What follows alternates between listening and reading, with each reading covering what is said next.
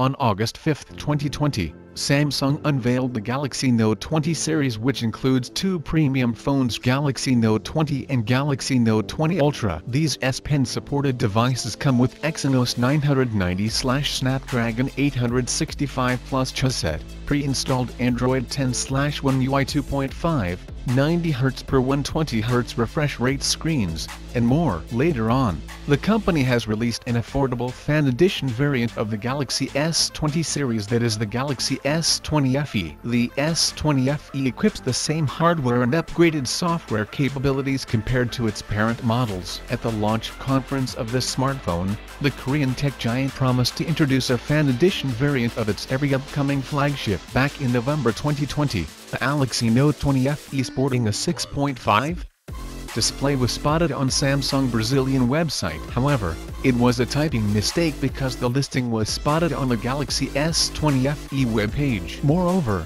display analyst Ross Young also claimed on Twitter last month of a possible Note 20 FE. It is expected that Samsung will launch the Fan Edition FE variant of the Galaxy Note 20, and it may be the last smartphone of the Galaxy Note lineup. In the meantime, Let's Go Digital brought us the concept renders of the upcoming Galaxy Note 21 FE. The high-quality renders shows that the Galaxy Note 21 FE may equip the same rear camera setup as the Galaxy S21 series. The upcoming Galaxy Note 20 FE Note 21 FE is expected to sport a full HD Plus flat display similar to the Galaxy Note 20. The back panel of the Note 21 FE will be made of plastic material, which is more durable and less fingerprint sensitive than glass. As we know, Samsung has never launched a Note smartphone without an S Pen, so we can surely expect that the Galaxy Note 21 FE will also have the S Pen support along with a dedicated slot to store the stylus. Furthermore, it may be powered by the 7nm Exynos 990/Snapdragon 865. In the software department,